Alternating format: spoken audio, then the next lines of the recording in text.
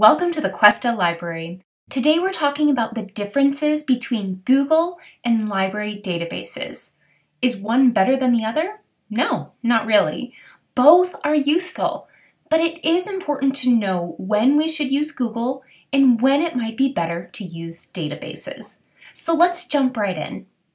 You can think of Google as a good starting point. You can definitely find reliable, useful information with Google. It's a great place to get background information on a topic or find statistical data. But you'll need to have excellent evaluation skills to be sure you're accessing reliable websites. Google is looking across the entire internet to retrieve results, so you're definitely going to get a lot of information coming from all sorts of different sources. Some will be reliable, some won't. Another important point about Google: free access to information is limited. What I mean is that Google will only give you free access to what companies and people have made available to the public. This is great when you're shopping online or checking movie times, but it is restricting when you need to find reliable information for research. Consider this example. If you visit the Los Angeles Times website, you may be able to read 1 or 2 articles. After that point, you will need to purchase a subscription to read more. Why is access to information limited on Google? Well, many publishers want to be paid for their copyrighted content, so you'll eventually have to pay for access to newspaper articles, journal articles, and more. On the other hand, when you use library databases, you have free access to scholarly articles, magazines, newspapers, books, and videos. Why is it free? Libraries have purchased databases and made them free for students. Also, unlike Google, all materials in databases are evaluated for accuracy and credibility by subject experts and publishers, and they are reviewed and updated regularly. So it's a great place to find reliable information.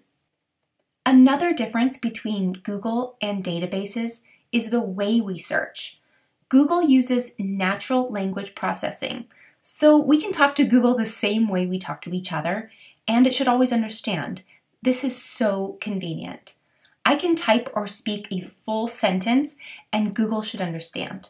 I can ask, "Who was the first president of the United States?" and I'll get an immediate answer. Databases, on the other hand, use more precise keyword searching, meaning you must use keywords to ask a question instead of typing out a full sentence. It might take time to determine the best keywords to use when database searching, but once you do, you'll get results that are closely related to your search needs. Another searching difference you may notice are advanced searching options. Google offers some advanced searching options, but most people don't need to use them to find what they're looking for.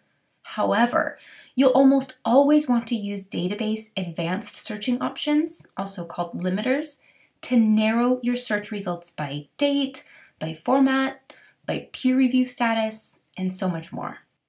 The last difference I'll mention is that Google tracks its users and uses ads based on what they're searching for.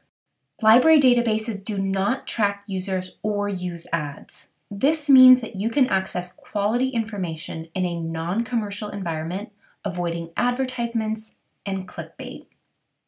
Google and databases can be useful depending on your needs. It's important to know how they work and when you should be using them. And no matter which one you choose for your research, always be sure to evaluate sources for accuracy and credibility. If you need help navigating databases, contact a Questa librarian today.